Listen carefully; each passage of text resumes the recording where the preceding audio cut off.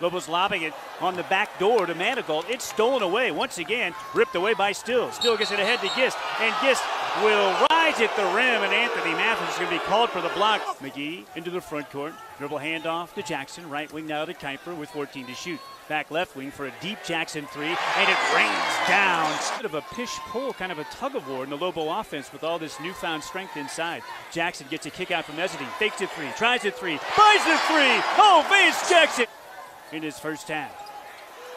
Ezedin drives and kicks for a wing three from McGee. Yes, indeed. Great setup by Ezedin, and McGee cashes in.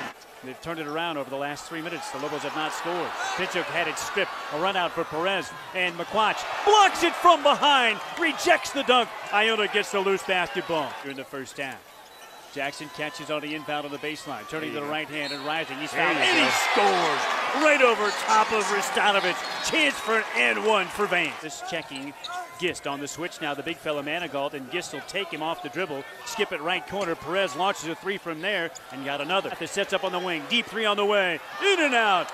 Rebound pulled down by Ezedin, and he scores on the stick back. Lobos draw within 20 to 16 at the start. Mathis, McGee, Manigault, Pinchuk, and Jackson to begin. Manigault from the left double, bounces baseline to the cutting Jackson, and Vance lays it in. Game high 15 points. All right, Manigault catches in the front court.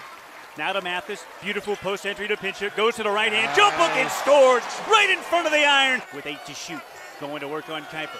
Right hand dribble, Crawford whips it out top. This is Maxwell, deep 18-footer left-handed is good. Off the bench and makes a tough shot. Jackson to the front court, whips it out top to McGee. Deep three on the way for Keith. Oh, yeah, the stroke looks so good, and a beautiful find by Vance Jackson. Drennan will trigger it in under the bucket. Finds Manigault on the left baseline. Corey in single coverage will go to the reverse and lay it in. He is unstoppable on the block. He is so long. What a wingspan. Perez fakes the three off the inbound, shoots the three over Malawach and scores. They left him all alone on the far sideline. Who's going to separate? Manigault driving from the right baseline and scores, and he's fouled. When he gets it in position on the block, it's game over. 75-74 Lobos, 5:45 left. New Mexico possession, front court to our left. Quatch wants a straight on three. Got it! McQuatch, Malawach. Kuiper on the right wing, thought about a three, drives the baseline, gives to Vance. Vance, right wing beyond the arc, working a left-hand bounce with 4 to shoot. Vance gets it to Kuiper, corner three, and it's good! Oh, Kuiper, huge triple! Gill into the front court.